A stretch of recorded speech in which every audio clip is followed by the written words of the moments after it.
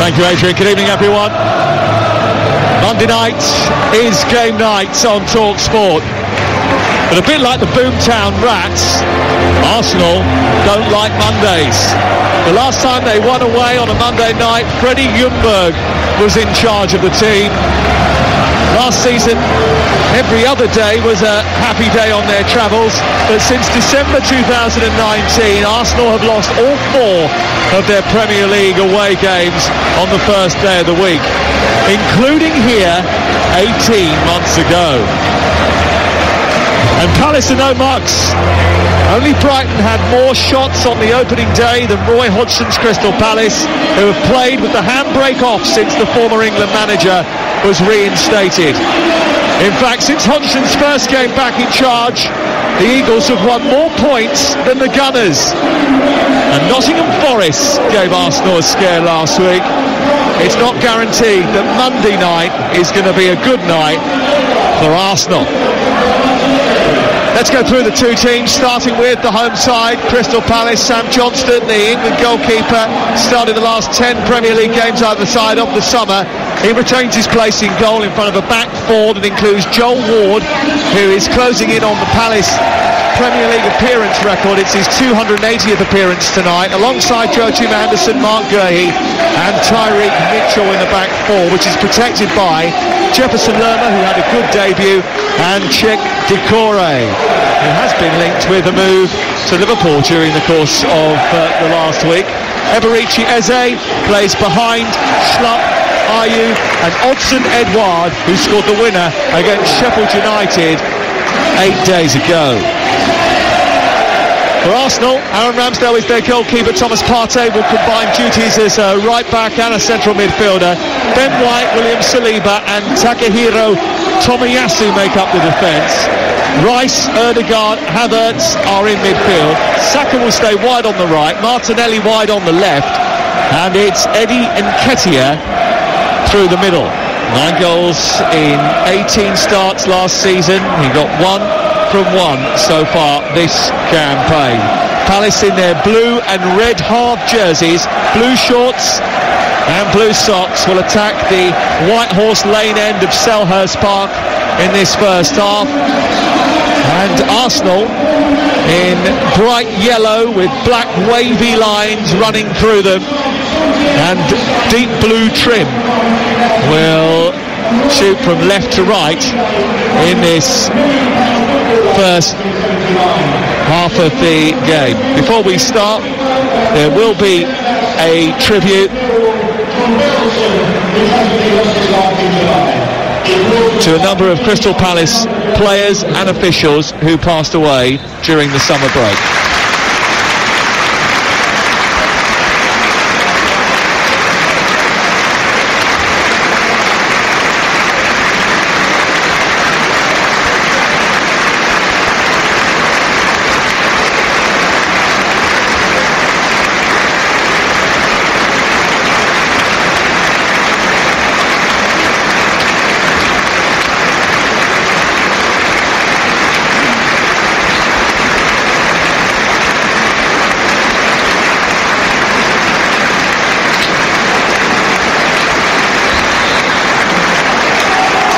John Burleson, who was the Millwall chairman, and Trevor Francis, who was a manager at this club, honoured by the Crystal Palace and the Arsenal fans actually here inside this stadium tonight. Friday night we go to Kenilworth Road for the first time this season. Saturday lunchtime it's 2 new managers, Iraola at Bournemouth and Postecoglou at Spurs. There's a huge Sunday session on the way, and when all is said and done, Ali McCoyster and Andy Townsend will pick through everything at breakfast time on Mondays and Tuesday mornings. Alan's back Wednesday, Thursday and Friday, and Jeff Stelling joins us in December. But tonight we're at the Palace with the best away team in the land last season. Can the Gunners make it 2 from 2? They get us off and underway. Danny Murphy knows exactly how Roy Hodgson works. He was his captain at Fulham. What traps will he lay for Arsenal tonight under the lights at Selhurst Park? Well, I thought I knew how it worked till I saw this Palace team played here at the end of last season. That wasn't one of Roy's teams. It was a team full of confidence and attacking creativity. No, credit to Roy, actually. Joking aside, he steadied the ship and then gave them the freedom to go and express themselves and enjoy themselves. Got Eze back in the team, did a wonderful job, hence the fact he's still here. More of the same from the Palace fans, I think. That's what they want to see. Well, they certainly are making it a colourful night with red and blue smoked pyrotechnics billowing up into the sky from the Holmesdale Road end away to our right where the Ultras sit. There's a huge amount of smoke coming onto the pitch from that area of the supporter base, right behind the goal that Sam Johnson is defending. Aaron Ramsdale has the ball away to our left-hand side, and Arsenal looking to build out from the back. Palace enjoyed 68% possession last week against Sheffield United, had 24 shots, scored twice, totally bossed the game, scored once and totally bossed the game at Bramall Lane. Now we'll expect a different match tonight. Eddie Nketiah comes forward, heads the ball down to Ødegaard, picked up by Kai Havertz, who tricks his way to the edge of the box. There's lots of space for Martinelli, left side of the box, jinks on in his right foot, takes a long time to get his shot away. It pops up to Havertz and then comes back out to Saka. Saka turns and twists and heads towards goal, but he can't pull enough power behind it, and it's blocked by Anderson and out towards the far side. And Martinelli there had a great chance to open the scoring, Danny. Should he hit it first time? Yeah, well, maybe on his, or took it on his left. He had all the space to go on his left. Great play from Havertz, good feet, and then found the pass. Sloppy start from Palace. It's a great chance for Arsenal, and we only played 2 and a bit minutes on TalkSport. The ball's on the halfway line with William Saliba. Declan Rice just dropping into the back four at this moment in time. We did expect that Partey would go into a right-back position, but it was Rice who moved into the back four and then into midfield. Slightly different from last week. We'll see how that materialises. Ben White out towards this near side, where now Thomas Partey is waiting for it. It will be a fluid formation, I think, from Arsenal throughout the course of the evening, with players filling in. They've got such versatile players that can play in a variety of positions. Martinelli has it wide on the left, midway inside opposition territory. He travels from the touchline centrally and then lays it off back into the heart of the defence, and William Saliba, the Frenchman who had such a superb season, a first full season in Arsenal colours. Saka, who's been superb for a while now, takes the ball in from the right side, cuts in on his left foot, scored that terrific goal last week, lays it off to White, then goes on a dart down the touchline. It's blocked off by Mitchell before White can find him, but it's been Arsenal who have dominated the ball in the early exchanges I think we anticipated. Yeah, really confident start from Arsenal, popping the ball about, probing, moving Palace from side to side. They have the ball again with Partey finding Saka down in the right wing position. He accelerates towards the byline, then produces a cross into the box, headed behind and away by Ayew, who's coming back to cover Nketiah, who's wearing that number 14 shirt, made famous by Thierry Henry, and it goes out for the first corner of the game in front of the Holmesdale Road fans away to our right hand side, who are so noisy. They make such a din. It's intimidating for travelling supporters and players. First corner to come in from Saka on this near side. A lot of the corners last week that they took went into the near post. Be interested to see where this one goes from Bukayo Saka, the first of the game so far. 4.5 minutes gone. It's in towards that near post again, and it's headed away by Odsonne-Edouard and out towards this near touchline where Ødegaard can take it. Then White will try to send it back to Saka. He successfully does that. Partey shifts it on but gives it away, and then Doucouré sends it long. Ramsdale's starting position is very high and good, and as a result of that he can intercept the long ball forward. It's a fine balance for Palace, when to commit and engage, try and win the ball back, and when to keep your position, keep your shape. Saka again, coming in from the right-hand side, looking to try and pop it centrally into Ødegaard. It's cut out by Jeffrey Schlupp on this near side. Saka wrestling with Tyreek Mitchell. The ball almost went out of play, but he just about kept it in. Our referee today is David Coote, by the way. Our VAR, Jared Gillett. And the ball pops out of play towards the touchline on this near side. Give a little bit of advice to all the Arsenal players: keep away from that angry man in the technical area, because you don't want to mess with Roy. He's well armed, that Roy, as was found out by Max Lowe last week at Sheffield United. It was fascinating last week, actually. In the first half of the game against Forest, Arsenal had 82% possession in the game. They've had 92% in the opening 5 minutes here.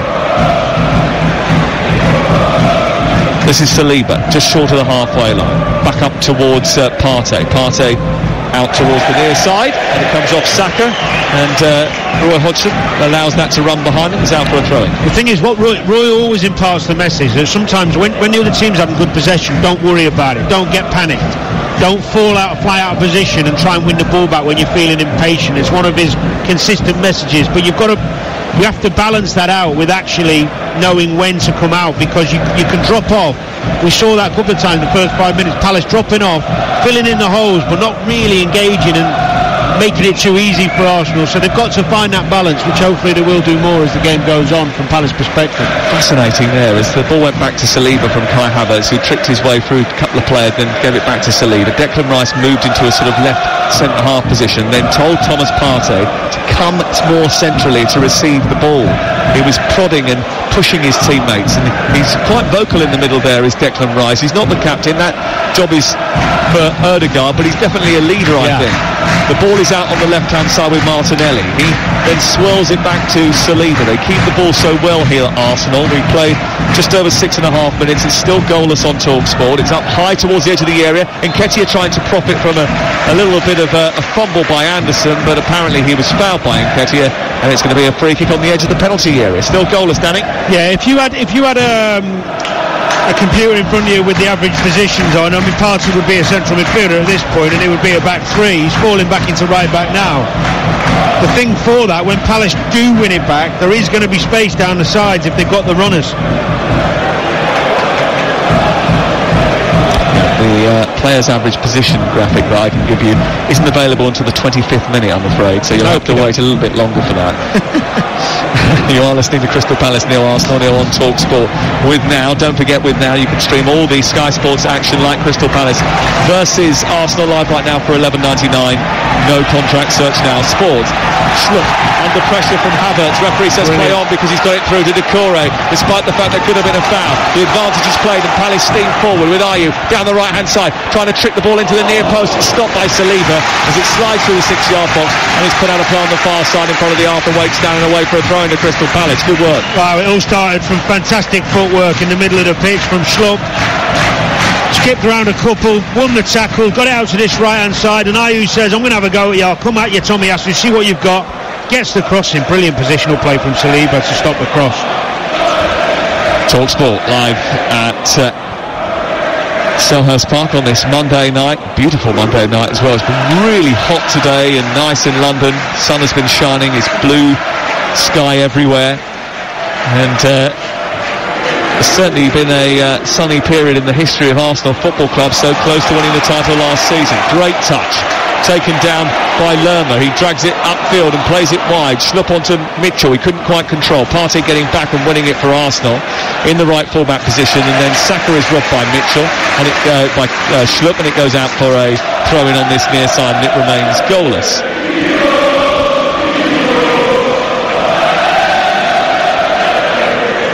To remember that it's still very early in the season. Arsenal played most of the game, you would say, or at least 65 minutes of the game very well against Nottingham Forest, but then run out of steam a little bit. Did get caught from a corner where Partey had been dragged up the field and was acting like a midfield player, as he is at this moment in time, but then found himself exposed when Forest very rapidly broke on them. That was in the second half, and they had a very nervous last 10-15 minutes or so.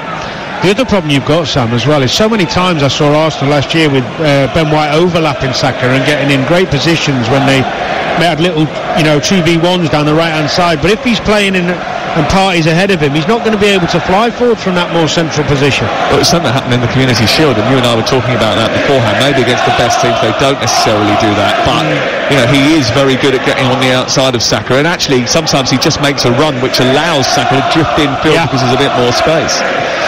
It's 0-0. Saka has the ball for Arsenal in those yellow shirts, bright yellow shirts. One of those kits that many people think is quite garish, but it's awful. I think it's going to be a cult kit that in the future. You're not sure. Here is Saka down the right-hand side, tucks it infield, and Nketiah trying to get hold of it. Havertz is there as well, breaking into the box, but it's away by Doucouré. Comes back via Ødegaard to the right wing position, looking for it is Saka. Saka now infield towards Ødegaard once more, who travels down the right side, needs some support. Saka drops off to provide it on the corner of the box, and they're a little bit hemmed towards the touchline on this near side, Arsenal. But they're trying to make room now, and Saka has just made some and then curls the ball towards the far corner of the goal as he cuts in on his left foot, but he didn't have any power in that shot, and it just sort of was a bit betwixt the two. It wasn't really a shot, it wasn't really a cross, and it ended up coming into the arms of Sam Johnson, the goalkeeper. What is evident now is Saka's getting a lot of the ball, and it's going to be a long evening for Mitchell if they keep feeding him the ball the way they are. He's got such explosion, hasn't he, either way. When he's got that ball at his feet, where do you show him? You need help, you need someone doubling up with you, talking to you as you come across. He's that good, Saka, you can't do it on your own.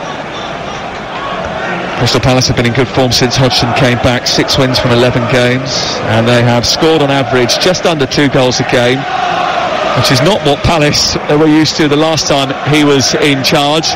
You know, if we look at the table from the time that he walked in the door to now, they'd be in the top 6. Unbelievable. But they still don't score as many goals as the other teams around them, and that is something that I think they need to rectify. There's no Jean-Philippe Mateta in the squad tonight. Rumours that he might be moving on. Here is Anderson, back to Guehi, who guides it back to his goalkeeper, Sam Johnston, who got given the number 1 this season. He was signed by Vieira from West Brom last campaign. Took him a bit of time to get hold of the number 1 position from Vicente Guaita, who still is not very happy about it, which is why Remy Matthews is on the bench tonight. I think the 2 centre-halves from Palace give them a real positive in terms of the football they play now. You talk about the possession last week and the way they finished the season. A lot of moves start from those back 2. They're very comfortable on the ball, aren't they? They want to play out more. They want to get on the ball and dictate play. They're not the type who want to lump it forward and just defend. That's not them at all. Good pairing. It will be fascinating to see how Anderson uses his telescopic right leg, his laser guided precision diagonal passes, because last year he was very much sort of angling those to Wilfried Zaha, who obviously has moved on now, but it'd be interesting to see whether they still sort of employ that tactic every now and again. Eze has it in the centre of the field, does well to shepherd the ball out towards the left hand side. Schlupp takes over and then nudges it down into the left wing position where Jefferson Lerma has peeled out there. He tries to find Schlupp with a return ball, which was followed by Thomas Partey, who goes back into the right full back position, and Arsenal look to play triangles to get themselves out of a tight spot. But the press is on from Palace and it's not easy to get out, and actually Guehi's come across and won it, but then given it away, and now it's broken down on the halfway line, and they're speeding upfield, Arsenal. Saka has released Nketiah, who's running to the right angle of the penalty area. He's got 2 over on the far side, if he can squeeze the ball out there. Instead he goes infield to Saka, who tries to steer it centrally. It's blocked by Guehi, who got back to cover and blocked the effort. It goes behind and away for a corner. Well, he recovered well, Guehi. It was his mistake in the first place. A good break from Arsenal. That man Saka involved again. There was an overload on the back post, down that right side, and Nketiah, if he could have got his head up, the pass was on. Martinelli was the spare man, because Joel Ward had to narrow up. It's a couple of times actually that Martinelli's been the spare man on that far side. Here's the corner to be taken by Saka. Are they going to go near post again here? It seems to be the tactic. Right hand in the air from Saka. He whips it in, left-footed. This is a little bit deeper towards the far post, and Johnson comes travelling out, takes a really good catch, high in the air. Too loopy, wasn't it? Too loopy. It was an easy one for him to grab from the sky. It's a bit safe, that. Don't like those corners, the loopy safe ones. They encourage good goalkeepers to come and catch it.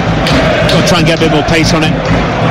You mentioned it earlier about the increase in possession and chances. Since his return, Crystal Palace have averaged 15.7 shots per game compared to under 10 in his first spell, and under Patrick Vieira, where they were really struggling for shots. Long ball forward down the left-hand side to get them higher up the pitch, Crystal Palace. It's picked off by Edson Odward, who turns the ball back into the middle of the park now and finds Lerma on to Doucouré, and then further wide it goes.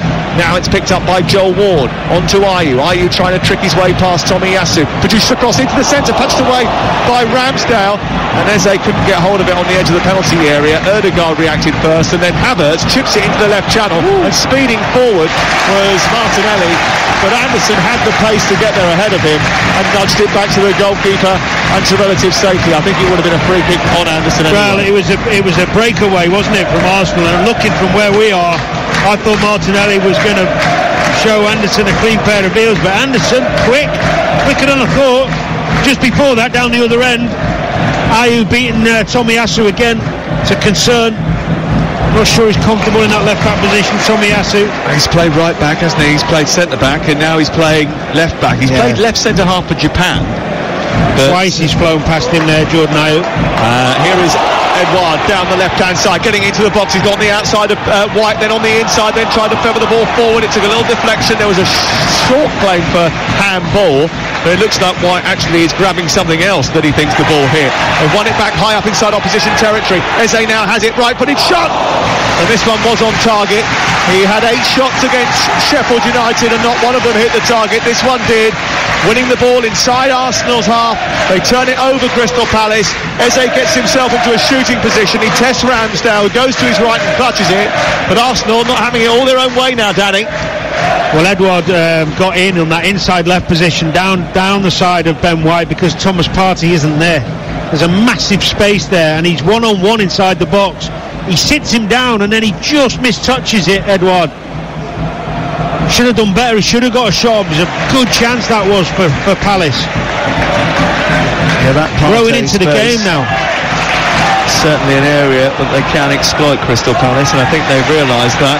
You would expect Roy Hodgson and Ray Lewington and Paddy McCarthy to have done their due diligence, as all football clubs do, to find the weaknesses, the chinks in the armour of the team that went so close to winning the title last season. Arsenal do have a great record in London derbies. They did last season. They were the first London club ever in top flight history to post double figures for derby wins in a campaign. Crystal Palace's derby days usually ended in defeat. They have won just 4 of their last 30 all-London clashes, but this has been a bright start from both. Martinelli's had a good chance for Arsenal. Edouard and Eze have had efforts for Crystal Palace, but after 18 minutes, it's Crystal Palace 0, Arsenal 0 on TalkSport. See, I'm not sure on the benefit of having Partey in there, to be honest. Can you understand why he's trying to do it, and is it just not working, or can you not understand why I don't really understand why they're doing it in this particular game, because they should be dominating possession and on top of them, so you want width. You need to stretch Roy's teams, Palace's teams. They're generally they've got numbers in the middle. You need to get out wide, make some 2v1s, and then White isn't going to get out here as much coming from a centre-back position. Tomiyasu trying to get down the left-hand side. He runs into Joel Ward, who slides in, puts the ball out, and it's away for a corner on the other side this time. Fourth corner of the game for the away side, who scored the most goals from crosses and joint most goals from corners last season in the Premier League, Arsenal. This one going to be taken by Gabriel Martinelli, who's just getting acquainted, let's say, with some of the Selhurst Park faithful over on the far side in the corner of the Arthur Waite and the Holmesdale Road end. It's funny, you know, you see these different hand signals the players put off. I used to say to the lads, when I took corner, I'll tell you after this corner. Here is the corner, right-footed. It's swung in towards the near post again. It's headed away and behind, and Declan Rice felt he was going to get something on that, then didn't. Yeah, he got in front of him. I would generally, for the big lads, I'd always try and, obviously from out being out swinger on the right, in swinger from the left, I would always try and hit it with pace somewhere in between the 6-yard and the penalty spot, and they'd know that, but I'd stick my hand up anyway just to let the opposition think I was doing something different. Ball in towards the near post again, and it's headed away once more by Jefferson Lerma, and it goes out to the far side, back in by Martinelli. This is a deeper one. Gurhey heads it away from the edge of the 6-yard box, back in by Rice, who rises on the edge of the 18-yard box and heads it down, but it's off target. Johnson scurries to his right, picks it up in his purple t-shirt, and then will distribute to Mark Gurhey just left of the penalty area. 0-0 the score. So you're just trying to mess with their minds. Those signals don't actually mean anything. I think they do with some players, but if you think players can put on a sixpence where the ball goes each time, you're just trying to whip a good ball in there with pace. Here on the right hand side, Ayew maybe trying to do just that. Moves down the right of the Palace attack, then turns it back to Eze, who just drifts from the centre area to the right side, back to halfway, and Anderson, the big Danish central defender. Palace have won just one of the 12 games that he hasn't started this last year or so, and it's worked out wide from Eze to Ayew towards the edge of the penalty area. He chops back in and looks for someone to nudge it to. Anderson eventually is the recipient, but it goes out wide to Ward, who crosses the ball into the box too heavily, goes over everyone's head, and then Saka scurries into a right back position and hits it to halfway. Palace will rebuild again. They'll come forward down the left with Jefferson Lerma. 20 minutes gone on TalkSport, and it's Crystal Palace 0, Arsenal 0. Doucouré up to Edouard, holds it up well, brings Eze into play, body swerves away from Havertz and then tries to nudge it through to Schlupp. It comes back out to Doucouré, who shoots from distance. Wasn't too far away that from Doucouré. He was 22 yards from goal. It fell on his right foot and he just went to hit it as powerfully as he could. It landed left of the goal, and actually I think it was some way wide in the end and was never really troubling Aaron Ramsdale, but enough looked good. Yeah, it was the angle we were at, but it was good play from Eze, getting on the ball more now, probing, getting more comfortable and confident in possession. I like the shape of Palace actually. They've got really two holding solid players there, protecting the two centre halves, Lerma and Doucouré, trying to pick up Havertz and Odegaard, and then Eze's trying to do a job on Declan Rice. They know what they're trying to do, and they've grown into this game now. TalkSport live at Selhurst Park with Martinelli in possession over on the far side. He nudges it towards his left hand side. It's picked up on the far touchline by Havertz and then infield by Tomiyasu. Out it goes to Partey and then back infield to Saliba, who's on the cusp of the centre circle inside opposition territory, and then Odegaard, who hasn't really got into the game, and actually I thought last week made a couple of odd decisions when he was on the ball. Rice has been felled by Edouard, and it's out towards the far side again with Saliba. Well, I'll tell you something, Sam, in Roy's teams you very rarely see a team that will keep picking up the ball in the pockets, because he normally will work very hard in the week with the two central midfielders or one central midfielder on making sure those players get picked up. It's something we did very, very well when we were at Fulham under Roy. Ball out towards the far side, and Arsenal still in possession coming forward. And it's Martinelli who travels laterally from the touchline on the opposite side of the pitch to where we are in the main stand that will eventually be demolished. Over towards the far side. Tomiyasu, Martinelli, then back to Declan Rice. Rice then out towards the near touchline, and White. Patient football this from Arsenal, keeping hold of the ball, working Palace from side to side, trying to wait for a gap to emerge, a run to be made, and an opportunity to present itself. Odegaard swirls it to the left. It's Martinelli in the left wing position now. Tomiyasu back to the left, and Havertz got a bit of space to get the ball in field. He goes safe to Martinelli instead, who's chased out towards the far touchline by Doucouré. They can't keep going wide. There's space to cross it there, no pressure on the ball. Space now down the left for Martinelli, who gets into the penalty area. Odegaard pulls off to the edge of the box, decides to go infield and then decides to hold on to it again for a little bit too long. He's got help from Havertz, and then wider still is Tomiyasu, and again they just don't get the ball into the penalty area, and instead they go to try and knit some play together once again. Tomiyasu to Saka, who's drifted into the centre from the edge of the box. They've just not been able to get beyond this stubborn Palace defence, and it's cleared away to halfway. Well, they've got themselves in positions to cross. They're just reluctant to do so because they don't have too many people in there who are going to head it in, but you've still got to put it in. Even if you whip it in low and you let the likes of Nketiah and Saka try and get on the end of it, and Havertz can head it, to be fair to him.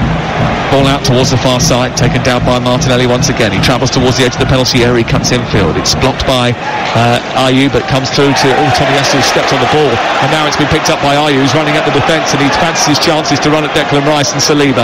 He holds it up really well, and as a result of that gives his team an opportunity to get up the pitch and take the pressure off the defence, which had been camped on the edge of the penalty area. He did, but there was an option.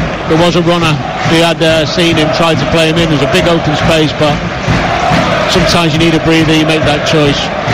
Currently Palace 0, Arsenal 0, and for the latest odds you can head to Ladbrokes, where right now you can back Crystal Palace to win the game at 7-2, Arsenal to win at 11-10 on, and you can back the draw at 2-1. It's all thanks to Ladbrokes, 18+, begambleaware.org. Here's Joel Ward scampering forward for Crystal Palace into the right wing position. The cross comes in from Ayew, and it's an easy catch by Aaron Ramsdale. Commanding take by him. Worst cross out of 3, but again a good breakaway. Started from Gurhey's pass. His pass has been brilliant this evening. Both feet. Like him a lot. Remember, when we're done a little bit later on, you'll be able to have your say on the Sports Bar 03717223344. And Premier League All Access is now available. The podcast, it's available on YouTube. If you want to Google it, it's on the TalkSport channel. Premier League All Access. Perry Groves, Alex Crook and I just dissecting the weekend, stats, debates, numbers, predictions, some interesting takes on Everton and Manchester United in that. Ball into the box on the right hand side, sent centrally by Bukayo Saka, headed away by the tall slender figure of Anderson. It goes back out wide to Martinelli, and then it's into Declan Rice into Nketiah trying to turn, he runs to the edge of the area, drinks past 2 players, gets to the byline, he's brought down by Ward, he wants a penalty, the referee doesn't even flinch, and the ball is cleared by Ward upfield towards Jordan Ayew. And Crystal Palace have possession once again. There might have been a collision there involving Ayew with I think it's Kai Havertz who's gone down. That's a yellow card. 25 minutes in. First one, isn't it? First one, which I'm quite surprised about actually, which is why I thought, is that the first one we've had today? It is. It won't be the... I'll probably jinx it now, but it won't be the last. Oh my God. What are you saying? It's just beyond belief. Some of the yellows they're given. Explain to me why you're unhappy, so that the listeners at home can't see it. He's won the ball, and his foot's there, and he's tripped over his foot. He's not deliberate. I mean, we're having a debate about it now, but this is the Nketiah run. Great bit of skill, not a penalty. He's gone past Joe Ward. Great bit of skill. I think he's tripped over his own foot even. Nice positive run from Nketiah though. That's what he wants to do. When you're not getting the ball, go and find it, hunt it down and make things happen. But the referee's given a free kick, which fair enough, he saw it coming together and he did trip over his spot, but it was no it was never a yellow card. I mean, you're going to have 10, 15 yellow cards a match we're given for that. Well, we've had on average around about 6, I think, over the course of the Premier League. I'm all for yellow cards for petulance, bad behaviour and all those things. Time wasting, not a problem. Let's not go stupid. Ødegaard to take it over on the far side. So this is 20 yards from the edge of the penalty area. They went a little bit earlier there, Arsenal. They've got to reset. Is that time wasting? The ball in by Ødegaard in towards the near post. It's flicked on by Partey. There was a collision inside the box. Havertz went down. The referee said, come on, just get on with it. Elise is ours. Elise is ours. Something about Chelsea, and Elise is ours. Sing the Homestyle Road stand away to our right hand side. I think they're pretty pleased that they retained him. We haven't seen him tonight because he's got a hamstring injury. Yeah, big plus for everyone. Big plus for everyone. It's going to be interesting now, Havertz and Ødegaard getting this game, because what you're going to find, and this is something they'll have worked on definitely in the last week, is Decore and Lerma are following them back. And when Arsenal are building up, those two will drop as close to the centre half. They don't care how deep they go. So how are they going to find that space? They're going to have to find a different way to break this Palace team down, Arsenal. Probably down the wings. That's a conundrum that they're going to have to solve. And then Nketiah might be able to do that. He's turned past the Palace defence. He's gone into the area. He's shifted the ball towards the far corner. He's hit the post. It's brilliant play from Eddie Nketiah. The ball won back high up by Bukayo Saka in towards the edge of the area the ball fell, and diagonally running from the right side into the centre was Nketiah, who showed brilliant strength to hold off the challenge of Anderson, and then he caressed the ball to the far corner and he hit the foot of the post. Brilliant turn, sharp Nketiah, so sharp. Really good play, desperately unlucky. It was bad play from Schlupp, wasn't it? Give the ball away in your defensive third, you are in trouble against this Arsenal side. But the sharpness and the speed of turn from Nketiah. Honestly, I mean, when he starts, he usually scores 28 goals in 58 starts. That is a terrific record. I don't understand why so many Arsenal fans keep talking about needing another striker. He just loves goals. Think how many Premier League teams would love him in the side. I think Arsenal are quite happy. I mean, behind the scenes, but he's number 2, isn't he, really? If Jesus fit, he's going to play. He is. He hasn't done a bad job when Jesus has been out of the team. Done a brilliant job. More often than not, by the way. I really like Nketiah. I'm a big fan. You do well bringing someone in who's better than him, I tell you that much. You'd have to spend an absolute fortune. Well, he's in the team at this moment in time, Eddie Nketiah. It's probably, as you say, getting his chance because of the injury to Jesus. But he did say, actually, at the beginning of the season, I'm not here to fill in for anyone, mate. He believes in himself. Yeah, so he should. Here is Declan Rice nudging the ball back to Saliba. He sends it to Aaron Ramsdale. Ramsdale under pressure from Hudson-Edouard, kicks it long and high up the field, looking towards the area that Saka would occupy. He puts pressure on Mitchell. He does brilliantly, Saka. Absolutely brilliantly. Not only did he win the ball, he kept it in. He then fought with Mitchell, so Mitchell had to commit the foul. He's won that foul, that free kick for Arsenal, and he's up the pitch, and Arsenal have any pressure that they were under a moment ago gone. Strength, isn't it? Strength, technique. Just got to be simple there, Mitchell. As soon as you want it back, pop it off. Gay was on. Danny Murphy, who played in the Premier League. Do you know the first time I played here, Sam? When did you play here? Tell me. Were you in Crew colours? I was, and I had Vinnie Jones grab me round the throat. Were you playing Wimbledon? Yeah. FA Cup replay. I used to do the in-house commentary for Wimbledon when they played at Selhurst Park. Would you believe? That was back in the 90s. Yeah, it was the 90s, you're right. I may well have done the game, mate. Ball cleared away by Mitchell up towards the halfway line. It's headed away by Saliba and out towards this near side. Well, I was only about 17, 18. So was I. We're the same age. We're not the same age. Oh, roughly, I think. Are we? Yeah, what year were you born? I know, you look much better than me now. Bloody hell. Oh dear, I'm using the wrong moisturiser. I'll give you some of mine, it's special. I've got it off Instagram. Has it got a tanner in, a bronzer? Of course it has. I can tell, yeah. Actually, I've just come back from Greece, I'll have you know. Oh, okay. What, the musical? Here's Declan Rice over towards the far side. And then back to Saliba, then into Martinelli, who is a little bit like Grease Lightning. He clips the ball out towards the right side. Saka brings it down. He takes the ball towards the edge of the penalty area and then plays it wide to Odegaard's with offside position. That was a bit brainless for him. Well, it's Odegaard's fault, not Saka's, because Odegaard doesn't need to come out, doesn't need to be offside and doesn't need to be that wide. Stay in the danger areas, play your little 1-2s, bounce it for Saka, be a wall. If you leave, the problem is sometimes when Saka is so good, you don't actually need to come over to him. If you leave him one-on-one, he loves it. He was bringing another player over there, Odegaard. They got a bit mixed up. Sometimes just give him the space to work his magic. There's an interesting sort of brains trust on the front row of the director's box tonight. Gareth Southgate, former Crystal Palace player and England manager, is watching from on high.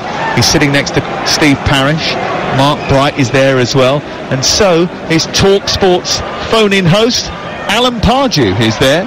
He was with Majestic yesterday on the phone-in. He's around every single Sunday from 6:30 to take your calls, and it was good fun yesterday. He sort of Majestic gets very animated and very excited, and Alan tries to bring a bit of the calm actually. It's a good duo every Sunday night, 6:30. I'll have a listen. Have a listen. I'm surprised you... no, I haven't heard that one actually. You haven't? It's only been out for a couple of weeks. I'll tell you what, at half-time I'll show you how to use the app. You can listen back on your way. I've got the app. Oh, good. Yeah, I'm up to date with that. Yeah, and the new updated app, by the way, has got video footage on it as well now, so that's a new invention that we've got, as Declan Rice is just adjusting his contact lenses on this near side. Someone went to put something in his eye and he wasn't happy about it. He flinched. He's come off towards the near touchline. They are waiting now for a free kick to take place. Now Declan Rice isn't allowed back on for 30 seconds. That's one of the new rules, the new interpretations, because he's had treatment off the pitch. He's not allowed to come back on for 30 seconds. So there's no point in him moaning.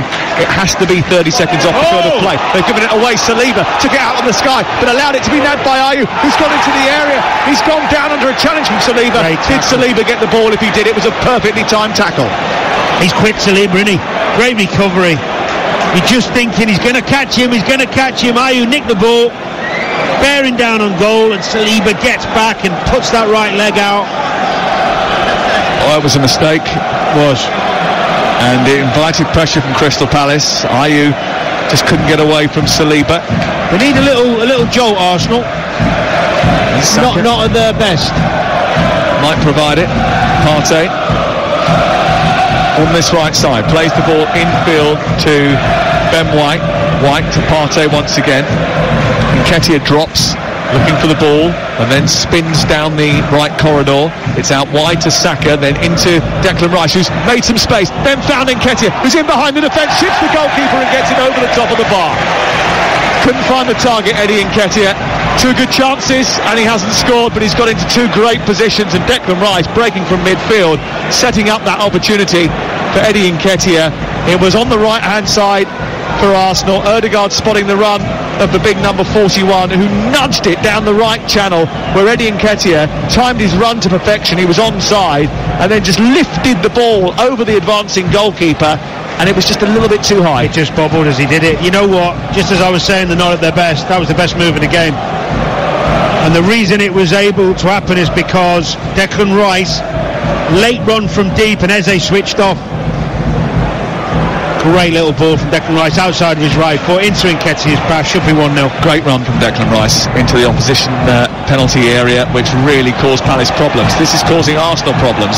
Odsonne-Edouard at the other end trying to get the ball centrally, but Rice is there to cover. He takes it away to the left hand side and then aims to clear. Doucouré can't keep hold of it, deflects off him and goes out for a throw-in over on the far side. We've played 36 minutes. It's been a good watch, hasn't it, so far?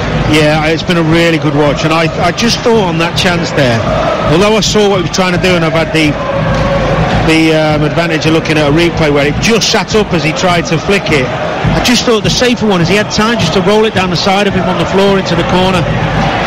Bit extravagant that, the little dink from that close. Ball thrown down the line by Tomiyasu. It's won by Palace head, forward by Rice. Doucouré's got it back halfway, right side. Palace in possession, then they lose it, then they get it back again. It goes back to Tomiyasu, who's just inside his own half, and then he plays it infield to Saliba. Just short of the centre circle is Ben White of Arsenal, I think, who uses the same moisturiser as me. Played out towards the right side. Partey travels infield, and then it's back to Saliba, and then he nudges it infield to Partey. Partey swirls it out wide. Space for Saka to attack Mitchell now. He runs towards the edge of the area, cuts back one way, then has to shift the ball infield. Good work by Mitchell to show him inside, but there's space now for Ødegaard on the right. Saka makes a run in the right channel. It's chipped into the box by Ødegaard, but headed away by Anderson. It was an easy read. And then Ben White climbing over the back of Odsonne-Edouard, heads the ball away. Then there's a collision between Ødegaard and Edouard, and we get a stoppage as a result of that. And Mikel Arteta isn't happy, so he has immediately reacted to this by calling all of his players over to the touchline for a little time out. Does he ever look happy on the side? Do you know what, I did see him very happy in the tunnel after the game, after being very agitated after the match against Nottingham Forest. He stopped for about 5 minutes to cuddle a dog. He was very happy during that period. Fair enough. He's just having a little cuddle with a new training puppy inside the stadium. As you do. As you do. Why not? It is TalkSport that gives me the opportunity to tell you about some of the stuff that's coming up on breakfast tomorrow. The former heavyweight world champion boxer David Hay and Arsenal and England legend David Seaman are on the show with Ali McCoist and Andy Townsend tomorrow morning. I saw them both today. Actually, I was in the office having a chat with them a little bit earlier on. Andy very much enjoying being part of the breakfast show. Ødegaard just asking his teammates to calm down, waving his arm down left and right of his central position. Just keep your heads a little bit. It's Crystal Palace 0, Arsenal 0 on TalkSport with Now. And don't forget, with Now you can stream all the Sky Sports action like Crystal Palace versus Arsenal live right now for $11.99. Search Now Sports. It's a wonderful example, wasn't that, of Declan's little deft touch and his ability to spot a pass. Great anticipation, and then can I make the right pass?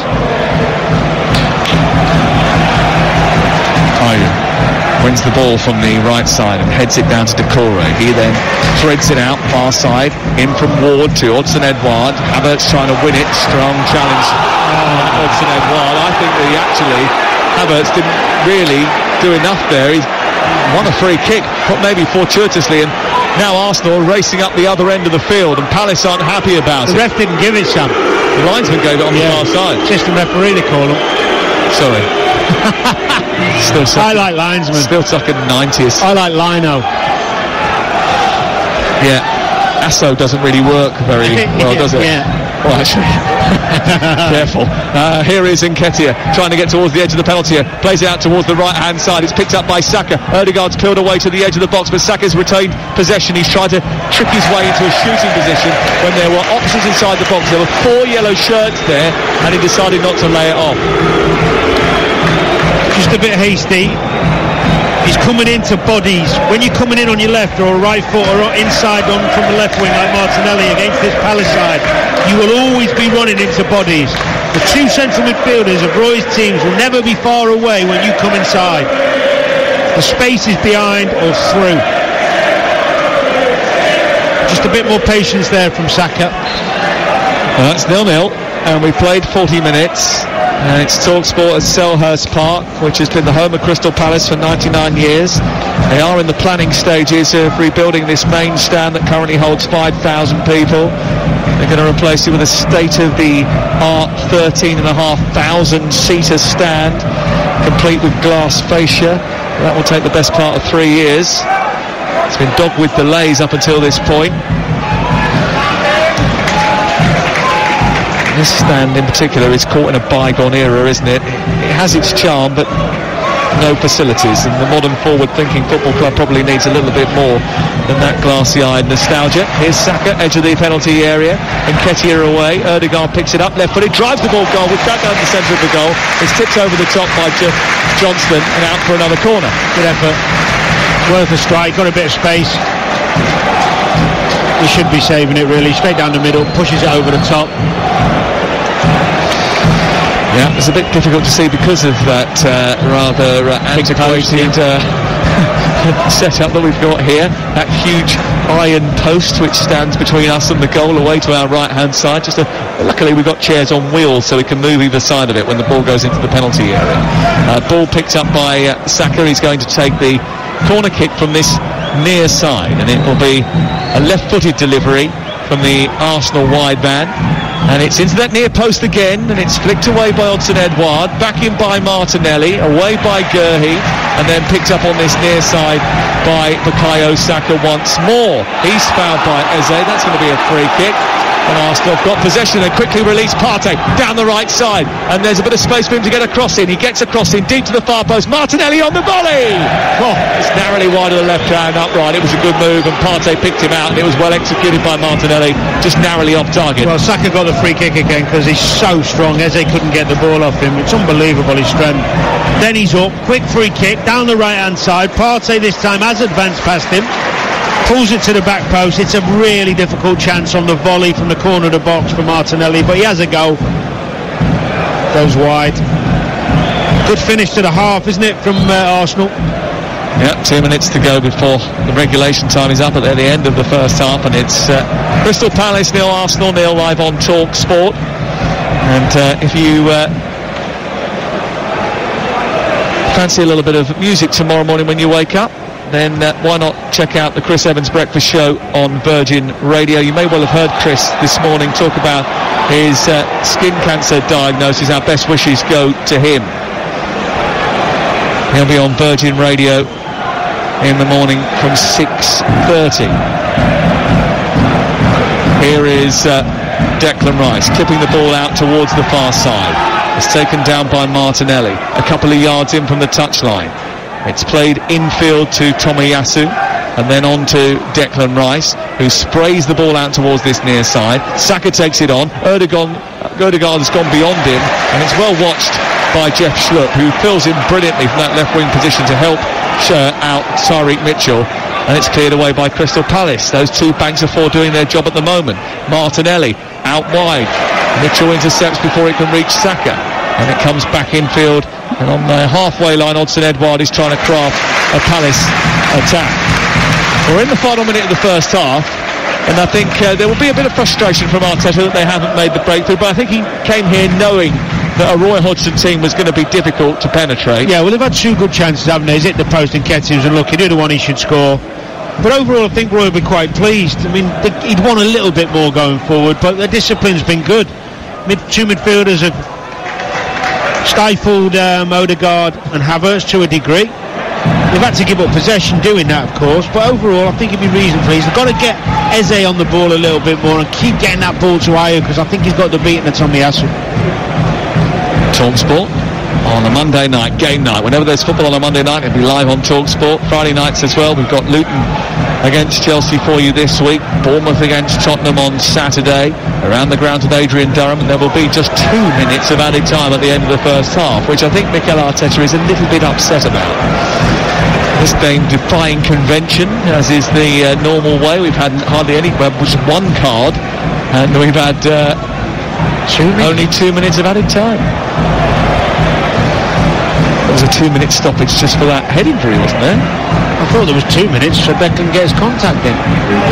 Here is Ben White down the right side into Saka, trying to cultivate the ball into Nketiah, who spun and turned, but Gurhi did so well to stick to his task and drive him down the right side. It was blocked and goes out towards Odegaard. Back to Saka once again, who rides the challenge of Mitchell, holds him off brilliantly and keeps hold of the ball. Unbelievable. Into Partey. It's almost like he's got a magnet in that boot for the ball, but they've given it away now, and it's gone down in the middle of the park. Odegaard, and Odsonne Edouard is steaming forward. He set up Eze inside the penalty area. His shot is blocked by Rice initially. He tangles with Ben White, goes to ground, wants a penalty, and eventually it's cleared away by Tomiyasu upfield towards Nketiah. He's trying to deal with Gurhi. Odegaard's got back to his feet, but it's Crystal Palace who have got the ball and maybe have the last chance of the half. Ball elevated out wide towards Jordan Ayew, who's taken it down in the left wing position now. He's gone on the outside of Thomas Partey, kept hold of it well, just about kept it in, down by the byline. He needs some support. That support arrives in the shape of Mitchell, and then it's a heavy pass by Mitchell, and then Ayew does brilliantly to retain possession for Crystal Palace, bumping Odegaard off the ball. Strong boy. And then getting it back again, and Arteta just wants them to hold, make sure that they get through to half-time without conceding a chance here. Crystal Palace want to move it forward. The ball's back with Doucouré. We played nearly our 2 minutes of added time at the end of the first half. Doucouré forward, colliding with Nketiah, goes back into the centre circle. Picked up by Jefferson Lerma, switched out towards the far side. There is the half-time whistle. Well, I told you that Arsenal don't like Mondays very much. The best team on the road last season, struggling to open up Roy Hodgson's reborn Crystal Palace. They've had the best chances. Bukayo Saka has played well in the first 45 minutes. And in Eddie Nketiah, they've had 2 great chances. One that hit the foot of the post, one that was steered over the top of the crossbar. But they're in a game, Mikel Arteta's team, no doubt about that. At half-time, it's Palace 0, Arsenal 0. Arsenal have had 9 shots, their most in the first half of a Premier League away game, without scoring since Boxing Day 2019, which ironically was Mikel Arteta's first game in charge against Bournemouth, where they also had 9 shots. Crystal Palace have won 3 of their last 23 home league matches against Arsenal. They drew 8 and lost 12 of those, with 2 of those victories coming in the Premier League only. But they gave quite a good account of themselves in the first half, and it will take a little bit more wit and invention by Arsenal if they want to open up this stubborn Palace backline. We're underway with Palace shooting from left to right towards the Holmesdale Road, and in the second half of the game in those blue and red half shirts, and they're coming forward after a back heel from Stubb. A ball through the centre of the 6-yard box. It flashes right the way through it. Ramsdale comes out like Superman. It flashes past his gloves and goes out on this near side for a throw-in. No one attacked it, Danny. Lovely bit of play down the left, bit of skill from Stubb. He gets Mitchell in, who whizzes it in front of Ramsdale, and I think if Ayew takes a risk there, he taps it in. I mean, it's a bit firm, the cross, but that's the area you want to be putting it in. Getting across you, man. Yeah, a bit firm. Let's go. Crystal Palace with Sam Johnson in goal. Mitchell, Gurhi, Anderson and Ward, the back 4. Doucouré and Lerma. Eze is the 10. Schlupp and Ayew flanking Odsonne Edouard in attack. Arsenal with Ramsdale in goal. They're in bright yellow, steward yellow, with wavy black lines circling around their sponsor, which is in blue. Thomas Partey, White, Saliba and Tomiyasu. Odegaard Havertz and Rice, and then Saka on the right, Martinelli on the left, and Eddie Nketiah had 2 good chances in the first half. Through the centre, it's still 0-0. You're listening to TalkSport. The ball has flown out from the middle of the 18-yard box from the feet of Sam Johnson towards the far side, but very quickly Arsenal have got it back again, and Saka is coming forward after exchanging passes with Havertz. He's gone down the right side of the area, left-footed cross into the centre, is flicked away by Anderson, and Martinelli will allow that to run out of play and away for the first corner of the second half. Yeah, the big problem for Palace second half is going to be able to maintain that concentration, that defensive discipline to try and stop Arsenal scoring, because of Arsenal's possession and the quality, the speed they move the ball. You've got to be on it the whole time, and it's a really, really difficult task. Declan Rice has gone into the 6-yard box and is making his presence felt at the back post. He's pushing and pulling on Crystal Palace jerseys. The ball comes in right side, a flick on at the near post by Havertz, goes through the penalty area, out the other side on the right, where Saka retrieves it for Arsenal, the away side, cutting down the right, then back in on his left, then back on the right again, trying to toy with Ayew. A low cross into the box is steered away at the near post by Mitchell, and then Saka tries to win it back again, succeeds, and has it far side the right, and Rice feeds him. He goes to the byline, produces another cross into the near post, and it's caught by the goalkeeper Sam Johnson. I think Sam Johnson should be if he is going to decide to kick and not play out, you've got to kick to Ayew. Fantastic header of the ball. Good aerially, Jordan Ayew. His last goal was in April against West Ham. He doesn't score too many, but 3 goals and 3 assists since Hodgson came back. Wins a lot of fouls as well for Crystal Palace, and he's good at shielding and carrying the ball. They've made a tactical switch, Palace, as well. They've swapped the position of at the moment anyway, Eze and Schlupp. We'll see how that. It looks like Eze might start on the left where that space was, and then Schlupp will play behind Edouard. So same system, just change the personnel. Let's keep an eye on it. Yeah. We've only played about 3 minutes of the second half. It's still 0-0 on TalkSport on game night. Roy Hodgson standing down in front of the technical area wearing his suit and tie. And Mikel Arteta, 35 years his junior, wearing a tight pair of grey slacks, shiny black shoes and a black top. He's a little bit more animated inside the technical area, kicking and heading every single ball. It falls to Eze, who moves out towards this right channel. It's cut out by Saliba, and over to the far side it goes. And it's collected by Thomas Partey. Partey runs forward to the halfway line, tucks it infield, and it's played forward by William Saliba, who was superb in the Community Shield, effective last week, and credited with the assist for the Saka goal, though, come on. Ball is with Saka down the right-hand side. He moves into the penalty area. He plays it back to the edge of the box. Ødegaard has to look in his wing mirrors because he's being chased by Schlupp.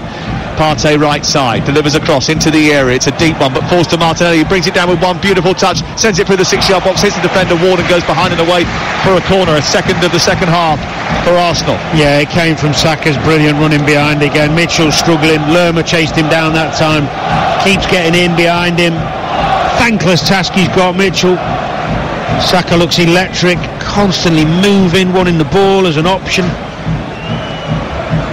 Corner to be taken by Martinelli. It's a right-footed one right under the goalkeeper, who punches a big haymaker out to the middle of the Crystal Palace half. Collected by White, then Saka holds off. Ayew wriggles away from him, runs forward, then goes down. Free kick has been given, and Jordan Ayew's already had a yellow card. A little bit careful. But Saka again showing his strength. That was really good strength from Saka, wasn't it? And tenacious. I don't think there's any point in trying to knock him off the ball. I think you just wait your time and stay goal side and make him play backwards. Goes in quickly in towards Nketiah, tries to go around the goalkeeper, who comes out, drags him down, and it's a penalty kick. Ball played quickly, sharply from the set piece down the right channel. Sam Johnson came careering out. Eddie Nketiah got there first, according to the referee, and the penalty has been given. I think the linesman give it. Great run from Nketiah again. No, he got there first, there's no doubt. Penalty. Too slow off his line. Yeah, I mean, he can plead his innocence all he likes. It's the block on... Was he in an offside position, and was there a foul on the edge of the penalty area as that free kick was taken? That will be the question that VAR look at. Well, he's onside. It's just whether there's a foul on, I think it's Lerma, although Lerma does make the most of it. I don't think they'll give a foul because they'll probably say he's never going to get there. Well, Bukayo Saka is going to take the penalty. Well, it looks like he's going to take the penalty. You never can tell nowadays. VAR are checking a possible attacking foul in the build-up to this penalty award. Did Partey commit a foul by blocking off the defender on the edge of the penalty area? He did. I just don't think he was going to get there, Sam. It's a brilliant little pass. Is that relevant? If there was a foul, is that relevant? That he could be off as well. Do you know what? No, I don't think he's off. He's not off. No, he's not, no. Well, there was definite contact, so the foul that is committed on Nketiah is definitely a penalty. But was there a foul in the build-up to it? I think David Coote has now realised that's not the case, and the penalty has been given. So Bukayo Saka has the opportunity from the penalty spot. And there's a little bit of delaying tactics going on here, and then there's a punch of the ball away. He didn't get a yellow card for Sam Johnson for bringing him down for a start, which is a surprise, bearing in mind the current levels of yellow card. It's going to be Ødegaard. I knew that they were going to change it. Saka had the ball in his hands. I knew they were going to change it. Saka actually took 3 penalties last season, but missed his last one against West Ham. Did score in the shootout at Wembley. So it falls to Martin Ødegaard, the captain, who got 15 goals last season. He moves back to the edge of the penalty area, and he runs up, arcs his run up, steps up, left-footed, and puts it into the other corner after sending Johnston the wrong way, and Arsenal are in front.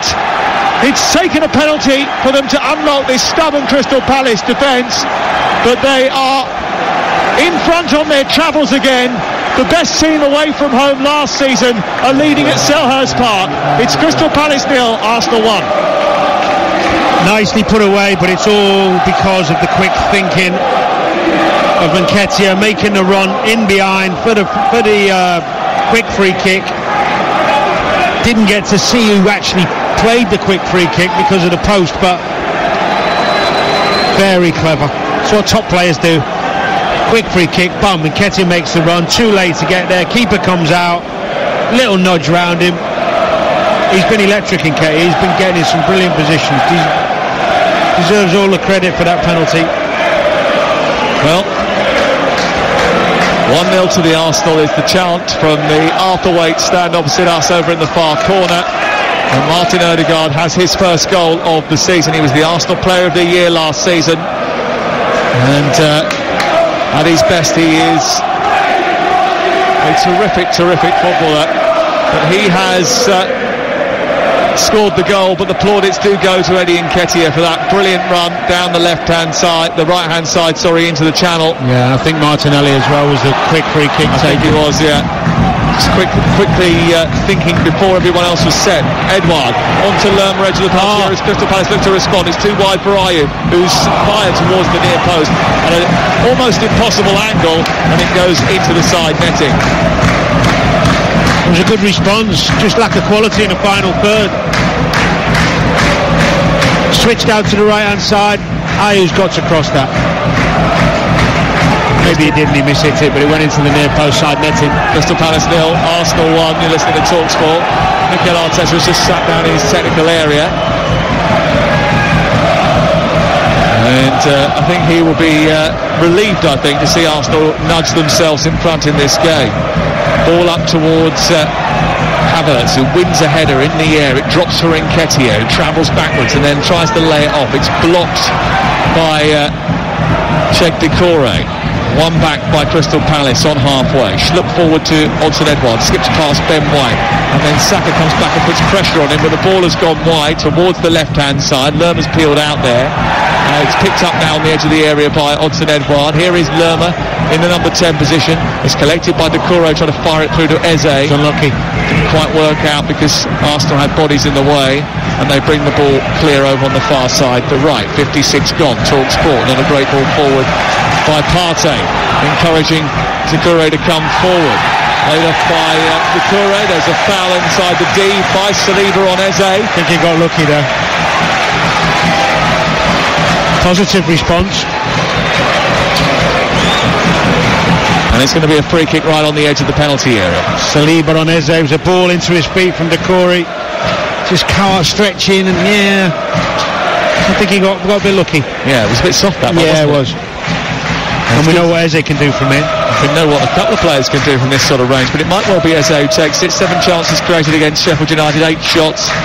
None of those shots on target, but he played in all 38 Premier League games last season. He was the top scorer with 10 goals and 4 assists. The only other player to feature in that many games last season for Crystal Palace was Ayew. He has become their new main man. Can he respond just minutes after seeing Crystal Palace concede? He steps back from the free kick, which is dead centre, a yard back from the edge of the D. There's a draft excluder in Ødegaard. Eze strikes it over the top of the bar and a little bit wide of the goal as well. It wasn't easy to get it up and down from that sort of range, but he got it up and it wasn't coming down. Yeah, I'm in line, more or less in line with it, and the distance was a bit close and the wall's big. It's got to be perfect. I think you've got to try and be a bit cute there, a bit clever. Maybe go under the wall, maybe move the ball before you take, just have one a yard away, just do something a bit different. Listen, I do not want yellow cards given for the slightest little thing. But I'm looking at this game tonight and I'm thinking that the rules that have been applied over the weekend and the previous weekend are not applying to this one. Correct. The situation here where Ramsdale was going to take the goal kick, then decided to give it away after waiting for a couple of seconds, and then Saliba taking it, would have been a yellow card at another game. Correct. Now, if players then get suspended for other football teams late, in the next couple of weeks, you can understand why people are going to start getting a little bit irate because there's not consistency across the board. Yeah, but I think there's consistency around the fact that every season there is a new initiative that goes well for a couple of weeks and a few games and then eases on. They're doing it again.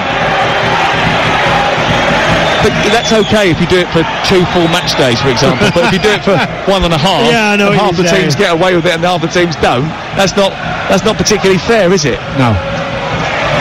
Ball cleared away by Aaron Ramsdale out towards this near side. It took a flick off Decore and it goes out for a throw in the left wing position. Crystal Palace 0, Arsenal 1.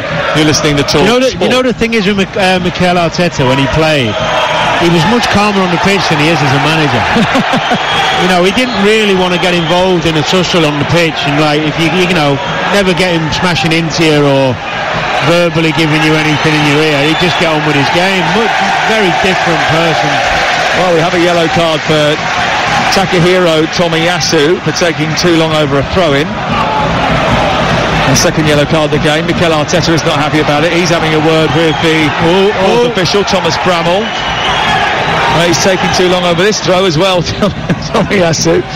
And he's now moving down the left touchline, trying to get away from Decore. Joel Ward knocks him over. It's going to be a throw-in down by the corner flag away to our left-hand side.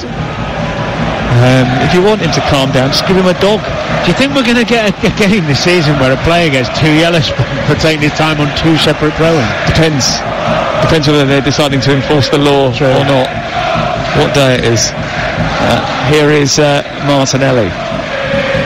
Listen, I'm all for supporting the referees and cleaning up the game. I'm all for that, but just be consistent. It's like the handball over the weekend. Just be consistent. Don't give it one week and then not the other week, and then expect everybody to buy into it. Here is Ben White moving up towards halfway. It's into Thomas Partey, and then he takes it towards the right side. He holds onto the ball and then sends it square towards the left and Saliba, and then here's Declan Rice. Palace, not traditionally great starters. The Eagles have won their first Premier League home game just once in 14 previous attempts, drawing 3 and losing 10, and they lost here in their opening game of the season last year to Arsenal. And so he stood in front of the ball, stopped him from taking it. It was a free kick that was given against Kai Havertz. He stopped Eze from taking it on the opening day of the season. The Charity Shield's a yellow card. I think we're starting to realise, though, aren't we, about the group of officials we've got at the moment. They're pretty bad. They can't even be consistently bad.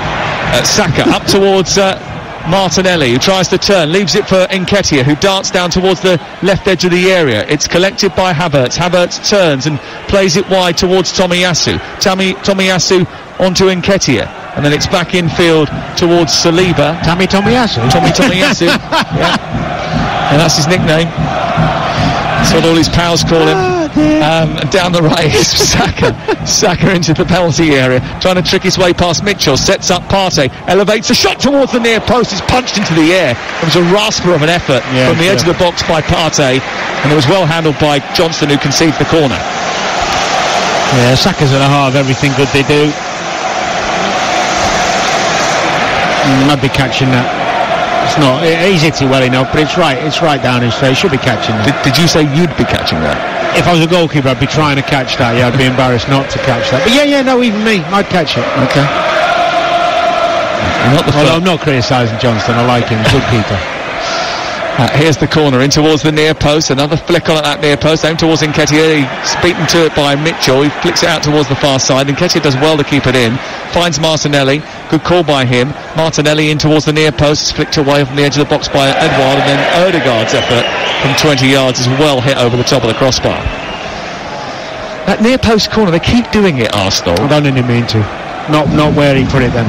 But I watched them last Saturday against Nottingham Forest, and it was a trend. And that's why I mentioned it right at the beginning of the game. They've done it 4 or 5 times. Yeah, I think when you play the near post one, you're trying to get it a bit higher than he is, and just get it right at the near post, but higher.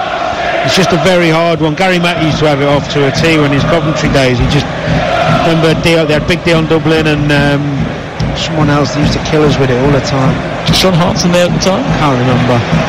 Might have been after that. Ball is on the halfway line, and it's with Arsenal, who lead by a goal to nil. The goal scored by Martin Odegaard after 54 minutes. We've played nearly 63 now, and Declan Rice has the ball. Here is White back to Saliba. Arsenal viewed as a soft touch for many years, especially away from home, but they had the best record on their travels last season. They went some way to shrugging that off, I think. Here is White taking the ball up to halfway, and then in back infield it goes to Saliba again. Can play the game at their pace now, Arsenal, but if you remember rightly last weekend, they didn't end up putting Nottingham Forest to bed and then allowed them back into the game, and that's always a danger when your lead is so slender.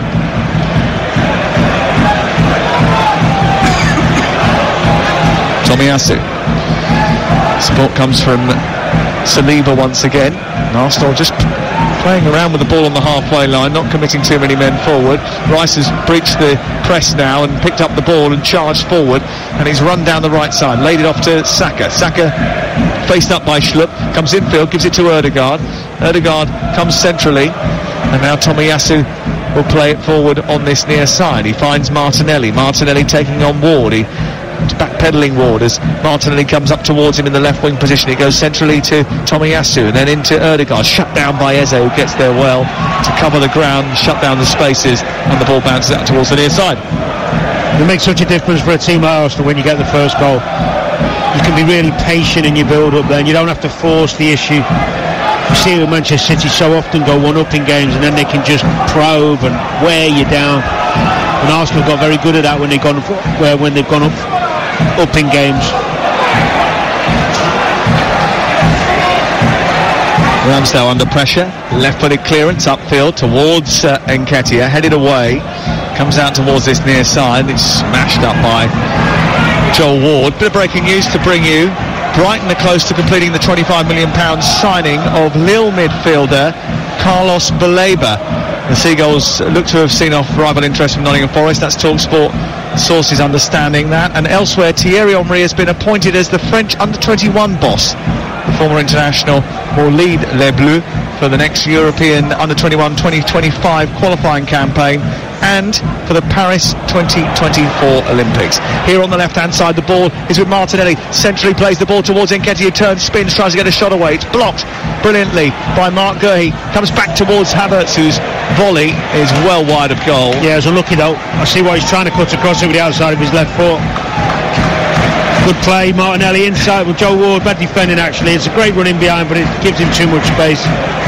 ends up falling to Havertz, tries to cut across. It's the right thing to do. Just catches it a bit full. It's currently Crystal Palace 0, Arsenal 1. And for the latest odds, you can head to Ladbrokes, where right now you can get Crystal Palace to win at 22-1, Arsenal to win at 5-1 on. Back the draw at 9-2. Tomiyasu he's Jordan Ayew, and it's a second yellow card for Tomiyasu, and then a red, and Arsenal are down to 10 men. 2 bookable offences for Takehiro Tomiyasu. The first one was delaying the taking of a throw-in, the second one a foul on Ayew, and it's a sending off for Mikel Arteta's auxiliary left back. The Japanese international has gone, and after losing Jurrien Timber in the game last week, they've lost another defender, this time to suspension, and for the rest of this match, he pulled Ayew's shirt back on halfway. There wasn't much in it, just a little tug, but enough to get a yellow card. He's off. Looks a little bit harsh, you know. I'm not sure he did tug his shirt. Maybe I've missed it. I'd need to see another replay, but I don't think they're going to change it. Well, they can't, because it's 2 yellow cards, so they cannot overturn it. Well, all I can say is if you don't take forever on the throw-in, you don't have a problem now, do you? It doesn't look like he's pulled him, Sam. I think Ayew's made the most, just gone over with a little bit of touch, but I might be wrong on that. Well, Tomiyasu's not happy. He's given the eyes to the ultras behind the goal. The Holmesdale Road end is revelling in it. Airport Albert Sturbenborg is talking to Mikel Arteta about how they're going to solve this conundrum now, because they've got quite some time to play with 10 players.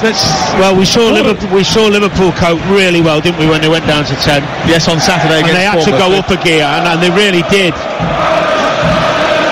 What are Palace going to do, and how are Arsenal going to react? Fascinating now for the last 22, last quarter of the game? Yeah, last quarter of the game, and Gabriel, I think, is going to get ready to come on here to stiffen their defence. At this moment in time, Saliba is joined by quite a deep back 5 at this moment in time, which also includes Kai Havertz and Martinelli.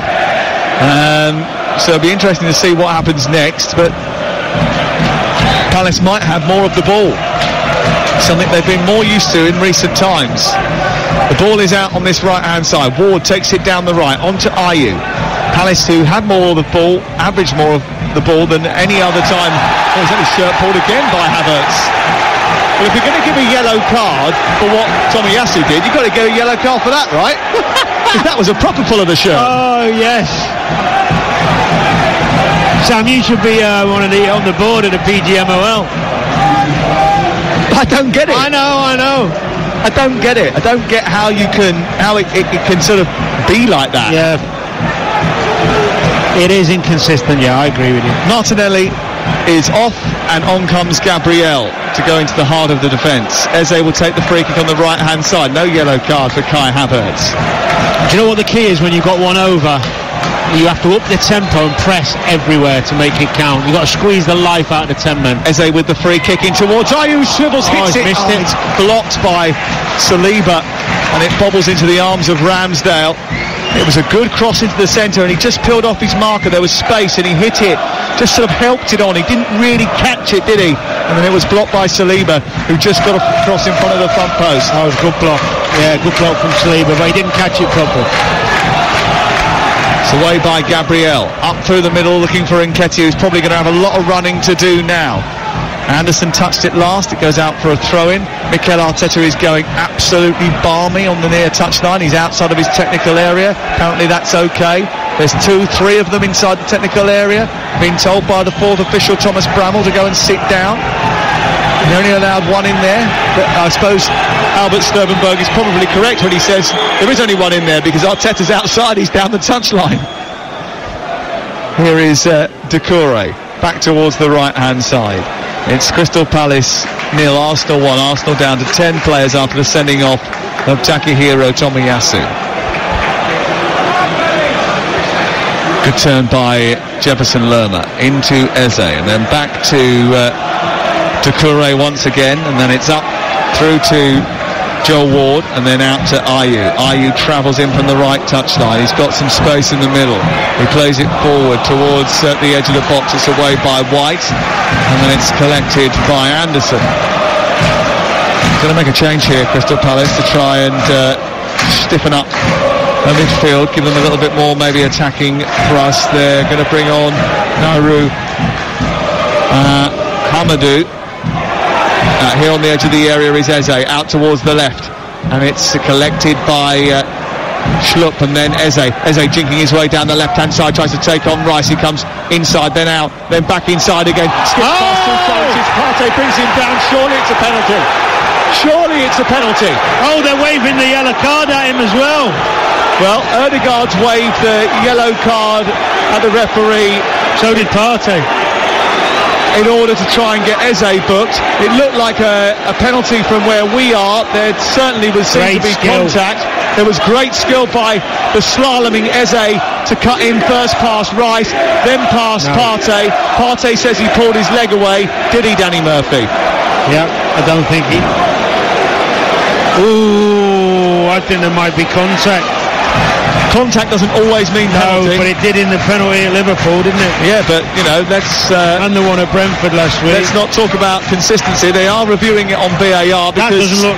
We're seeing different angles. David Coote is waiting, and now he said throwing over the far side.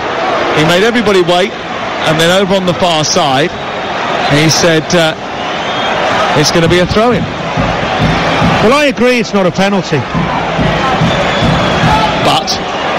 But I've seen two others in the week just gone that they've given for the same thing, where there's been contact but not enough for them to go down. I think it was Brentford, Tottenham, yes, and Liverpool, Bournemouth. Jensen, who went down under pressure from Son, and Liverpool Bournemouth was Dominic Szoboszlai in the corner of the penalty area after the challenge on Saturday afternoon. Jeff Schlupp is coming off, and on comes Hamada. Played 8 times last season. Hamada, the young Frenchman who signed from Stuttgart last January, was in the Juventus youth system. I think he's going to put Ayew up front with Edouard, which makes sense. Makes absolute sense. Well, more attacking players on the field, I think, makes real sense, with Hamada coming out towards his near side, Ayew going up with Edouard, and pushing Schlupp on over on the far side. So they're playing almost like a front four now, aren't they? Well, Mitchell, I think, or is it Mitchell who went up? No, Schlupp went up. Mitchell's on the left wing. Yeah. So we'll keep an eye on it, see what happens. Mitchell's gone right up on the far side, the left, hasn't he? Yeah. Partey and Saka are now playing wing backs for Arsenal, with Ben White, Saliba and Gabriel as 3 centre-halves, which is, again, I think is the right thing to do. Yeah, Saka's come out towards his left-hand side, isn't he? He's playing as a left wing-back. He has done that on several occasions before. Did that for the England under-17s, I think, when I saw him play in Chesterfield in the European Championships a few years ago. Not that long ago, actually, which is quite amazing, really, because he's only 21. Ball sent back by Jefferson Lerma, back into central midfield. Crystal Palace, with a man extra, have 15 minutes to try and find an equaliser. And Arsenal, well, they will know that Roy Hodgson hasn't lost a home game yet since he's been back at the Selhurst Park. Won by Ødegaard, flicks it round the corner, and Nketiah's been charged with getting them up the pitch. He runs across Lerma, who brings him down, wins the free kick. Lerma says that there's nothing wrong with that, and the free kick has been given just over the halfway line. I think he's done well, Nketiah. He's been good all game, hasn't he? Yeah, he's played the role well. Stayed up high, made the runs in behind, been a nuisance, been a threat, had his chances. Just what you want from a striker. You know, he hasn't come drifting out wide to look for the ball. He hasn't come deep trying to make, get lots of touches and be self-indulgent. Havertz back to White. And Arsenal trying to keep hold of the ball for as long as possible now. They don't want to invite pressure from Crystal Palace. They want to keep it as far away from their goal. They know that Crystal Palace will just smell a little bit of blood here. Arteta said this week there will be times this season where they need to bring their A game, their mental fortitude will have to come to the fore. They'll have to be physical and strong and repel teams that come at them. They had to see it through in the game against Nottingham Forest on opening day, and they've got to get to the line here against Crystal Palace in order to get 2 wins from the opening 2 games. Partey away, but he just kicks it over the halfway line to take a bit of pressure off and then get Arsenal up to the halfway line, but it's straight back to a Crystal Palace player. The thing is, for Palace, they've got to keep risking losing the ball. Don't get lulled in, so just keeping the ball for the sake of keeping the ball, because all you're doing then is just seeing out time. You've got to keep pressing. When I say pressing, you've got to keep probing. Keep trying to play the ball through the lines. Keep trying to play them over the top, round the sides, make them defend. You've got to push them. You've got to try and make something happen, haven't you? Yeah, what happens a lot of the time, you see teams get so comfortable because they've got the extra man. They just keep the ball moving and circulating and actually don't make chances because they think by keeping the ball they're doing okay. To make chances, you have to take risks, even with the one extra. Here is Doucouré. Anderson comes up to help out the attack. He's 10 yards short of the Arsenal penalty area. He sings it towards the penalty spot. He's over the head of Ayew and straight through to Mitchell on the other side, and he had to just bound out towards the far side to keep it in, and he just about does that. Goes back in again from that left-hand side. Comes out to Eze, and then Doucouré, and then back to halfway, and Mark Gay back in from Lerma, chested down into Eze. Doucouré takes over. He's got support. Edouard plays it towards the left. Mitchell chips the ball into the box. Good Ed. Hamada tried to charge into the area. There's a collision involving Anderson. It's a free kick. Nketiah says that he was fouled. The referee agrees with him. Danny's not so sure. Well, I got the ball. First instinct's normally the right one. Yeah, he got the ball.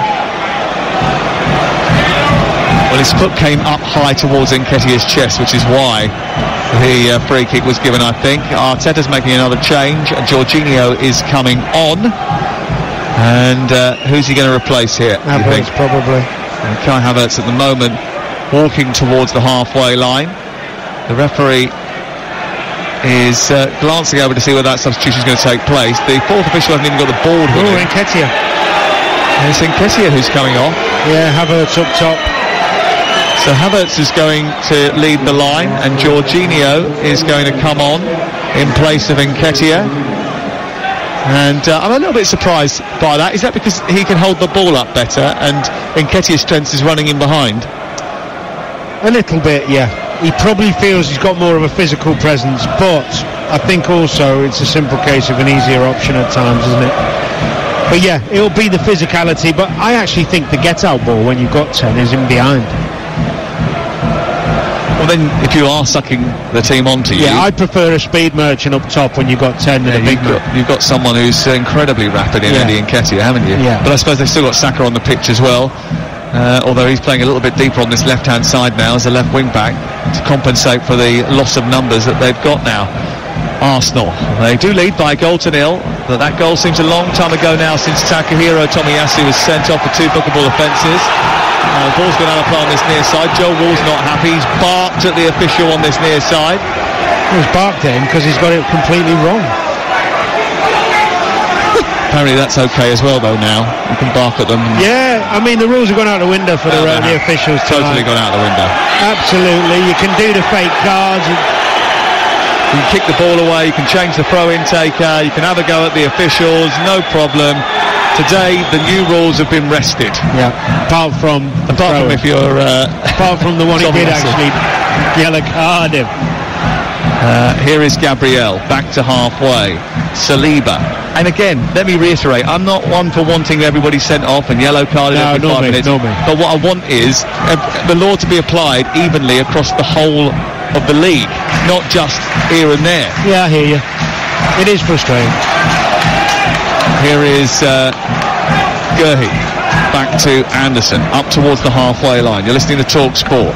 Out towards the wide left it goes. Eze, then into Jefferson Lerma. Lerma wide of the centre circle. It's across to Anderson. Anderson tries to play the ball infield, and then it's picked up by Gay once again. Out wide it goes into Eze. Eze across to Gay. And again, you've got to have some purpose with this possession. You can't just keep playing it in front of the centre circle and hoping that something's going to happen for you. They're 1-0 down here, Crystal Palace. They need to find a way past this Arsenal defence. An Arsenal defence which is flexed into a 5 now, because they're trying to retreat as Odsonne-Edouard tries to look for a way through. Can't do so. Partey finds Havertz. Havertz holds onto the ball well, and now Rice springs forward over the halfway line, touches it to his left, and Saka goes charging down the left-hand side. 81 minutes on the clock. Crystal Palace 0, Arsenal 1. Jorginho, who's come on to stiffen up that midfield and to keep hold of the possession, gives it to Rice, who then almost gives it away. He pulls back Hamada, and then as the ball's played forward towards Gabriel, there's a foul by Jordan Ayew. It's a free kick just in from the touchline. Yeah, that looked a bit soft as well. I don't know who's having a worse day. Crystal Palace 0, Arsenal 0 on TalkSport with Now. Don't forget, with Now you can stream all of the Sky Sports action like Crystal Palace versus Arsenal live right now for $11.99. No contract. Search Now Sports. Here is Ayew down the right side into Hamada. Hamada moves up to the edge of the penalty area and then lays it back to Doucouré. A little bit of frustration creeping in amongst the Crystal Palace support. It's driven up towards You don't want your right back, Joe Ward, taking it into his feet on the edge of the box, trying to make things happen. Well, they've cleared it away, Ben White, high into the air, but it's gone miles away. It takes a really confident footballer, a brave footballer, to keep trying to make things happen when you know the crowd are getting a bit frustrated. Just keep probing, keep trying, take the risk. Little balls in behind, little balls into feet, little 1-2s. You've got to keep trying to make things happen. You can't just keep circulating the ball. The ball's out of play over on the far side. They want to make a change. Joel Ward is coming off. The right decision. And on comes young Jesserun Rak-Sakyi. The winger signed from Chelsea's youth system, was brilliant, absolutely brilliant on loan at Charlton last season. He was the top scorer, Players' Player of the Year, and a great end to the League One season at the Valley. An exciting player, Rak-Sakyi. And he's gone on to try and make a difference wearing the number 49 shirt. He's playing on the right hand side as the ball comes into the penalty area. He looks to attack this cross. It's away by Gabriel. Back in towards the edge of the penalty area. It's headed away by Declan Rice and out towards the far side. Ødegaard trying to get his team further up the pitch. Rice ain't happy out on this playing service down in front of us as we approach the 84th minute of the game. Crystal Palace 0, Arsenal 1. There might be a nervy few minutes for Mikel Arteta for the second week in a row. Hanging on against Nottingham Forest, hanging on against Palace, although Palace haven't had a chance really since they've gone a man up. A ball out towards the left hand side. Mitchell onto Eze inside the penalty area. It goes back to Eze, and then from Mitchell he tries to get round Partey. Good tackle out for a corner. They've done it well, they managed it well. Quick change to 5 at the back, right decision. Keeping your shape, dropping deep, don't mind that at all. People call it negative, but you've got a 1-0 lead. You keep everyone behind the ball. You do this in training all the time. Very hard to score again. Nicolas Jover, the set-piece coach, has come out to the edge of the penalty area for Arsenal to try and direct the traffic inside the box as it's headed away by Ben White. Bounces on the edge of the penalty area. Arsenal trying to get it clear. Rice manages to nudge it out of the box, but it's with Hamada into Odsonne-Edouard, who twists away from the defender Saliba, then gets the return ball, tries to take on Gabriel, gets just something on it, prods it clear, comes out to Saka, who's in the left wing position. He does brilliantly to get it away, but there's no out ball, and Anderson's got it back, and he's pinpoint with his delivery. He wraps it into Rak-Sakyi. It comes to the edge of the box, and Eze. Ødegaard is there to block it. Partey gets back into a right full-back position, and then he takes it to the touchline and clears upfield and hefts it away towards halfway. Still 5 minutes of normal time to hang on for Arsenal. They look comfortable at the moment. Got good shape, good line, lots of bodies in there.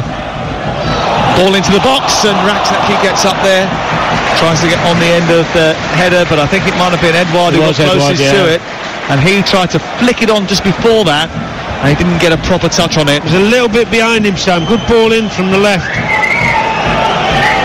from Mitchell. It's a bit low and a bit behind him, and he can't stoop backwards, just in front. That's what they got to do though. Ball wide, crosses in. Ball wide, crosses in. Balls, just keep putting the balls in there. Jakob Kivior and Alok Zinchenko about to come on for Arsenal, and Mikel Arteta has just sort of had to wrestle with Oleg Zinchenko down on the touchline as the instructions are being put to him. There's a few people inside that little technical space once again trying to influence proceedings. All three of the men for Crystal Palace, Paddy McCarthy, Ray Lewington, Roy Hodgson, all trying to get instructions onto the field of play. We're running out of time as far as Crystal Palace are concerned. There's only 3 minutes and a bit to go, and it's 1-0 to Arsenal. And they've just kept the ball a lot on the edge of the penalty area, shifting it around. It needs to go in from the wide area, and the problem is it hasn't gone in often enough. And it's just been Arsenal keeping them at arm's bay since they went down to 10 players after the sending off of Takehiro Tomiyasu.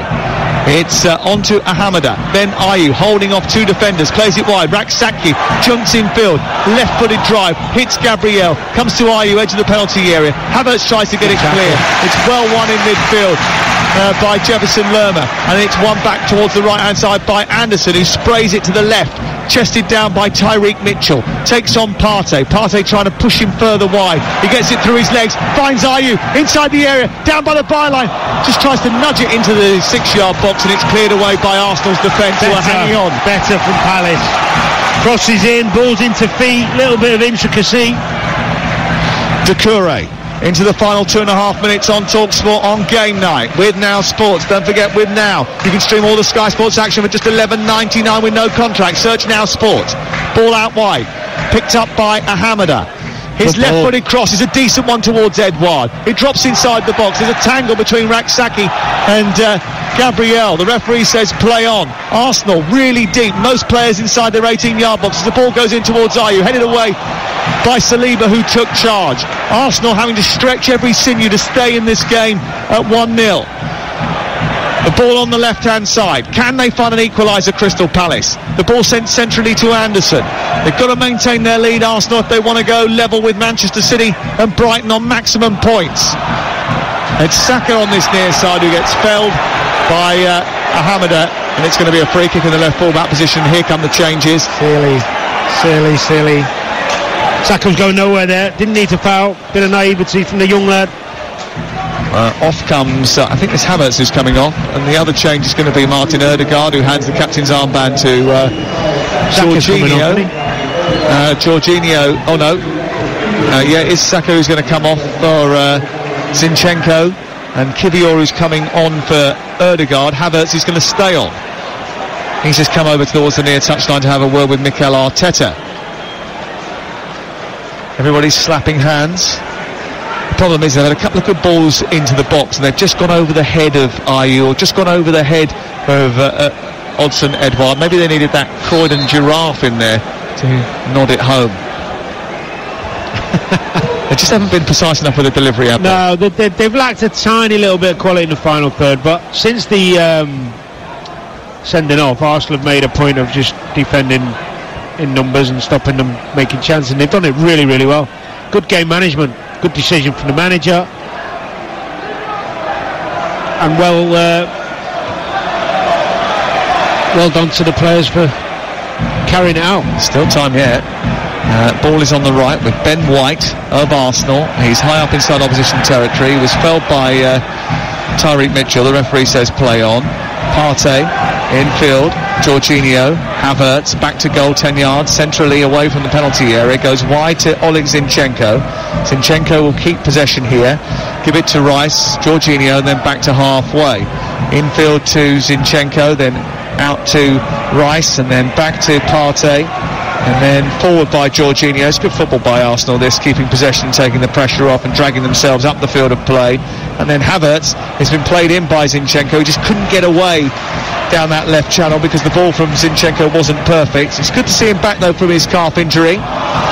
Clearance away from deep inside their own territory, and I didn't see how many that was. That's 7 minutes of added time at the end of the first half. There was a couple of posts between me and the fourth official there.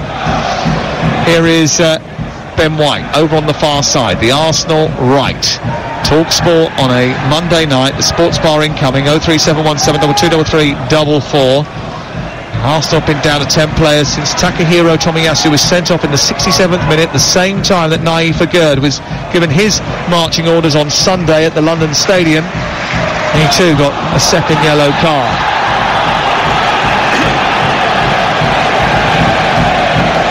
Foul on Kai Havertz generates a free kick. I think that might be another yellow card, is it? Yep.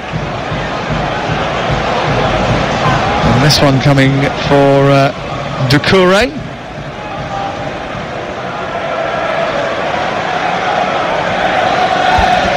They've huffed and puffed, haven't they, a little bit since the sending off Palace. Well, one of the things that I think was the highlight of last week, right, they created so many chances. They had lots and lots of shots. I think I mentioned it earlier on, they had 24 shots in that game against Sheffield United, but they scored one goal.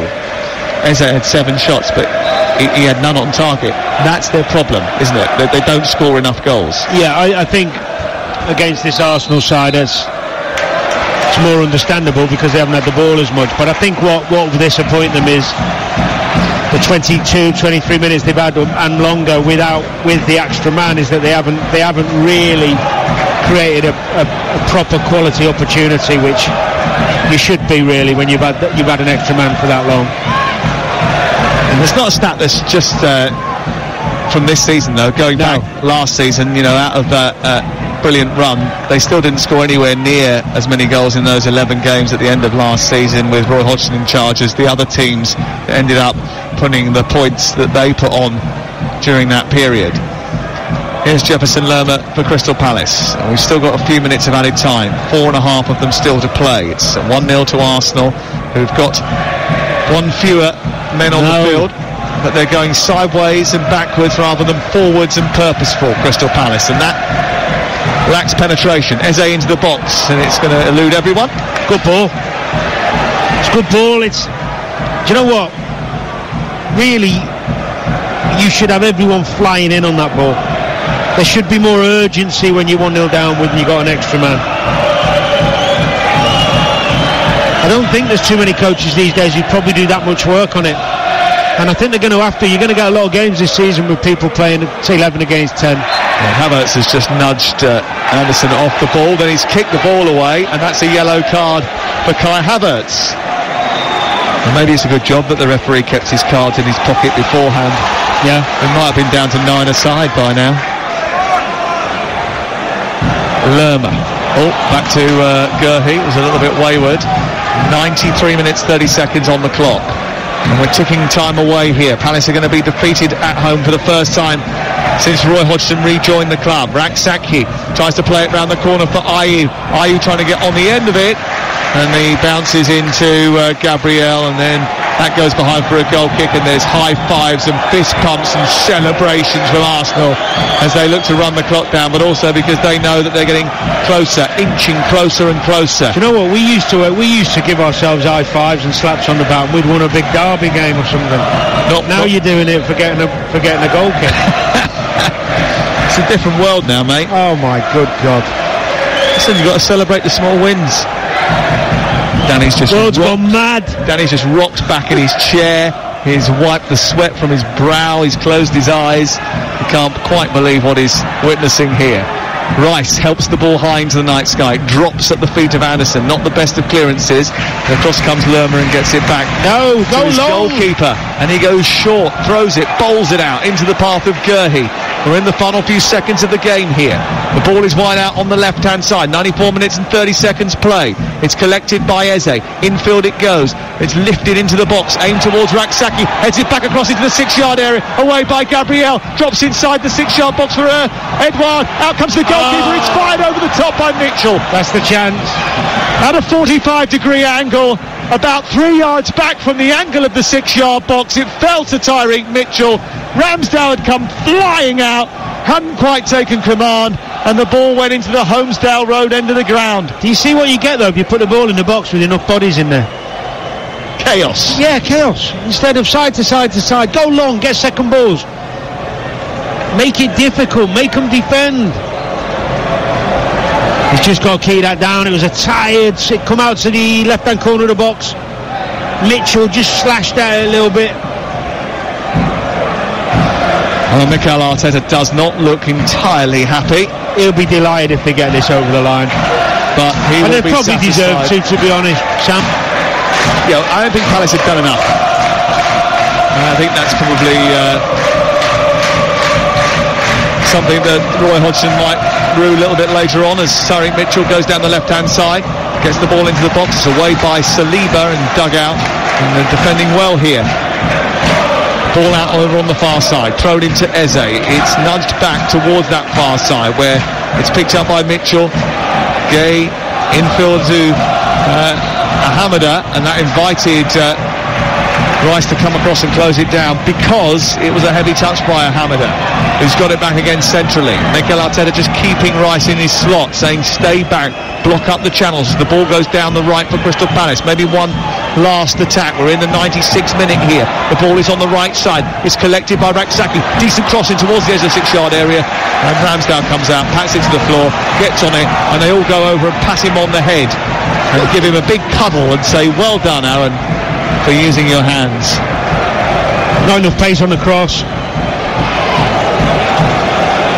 He's got it on his left foot, Raksaki, and just couldn't quite get it out of his feet to get enough pace on it. There's the 97 minutes that we've had, and there is the full-time whistle, and Arsenal celebrate a victory, a hard-fought victory. And now Mikel Arteta's team, even like Mondays. The Kings of London win another derby and another away game. They built their title challenge on Derby Day wins and victories away from home last season, and that consistency on the road has started again this campaign. They weren't perfect last week, they weren't perfect this week.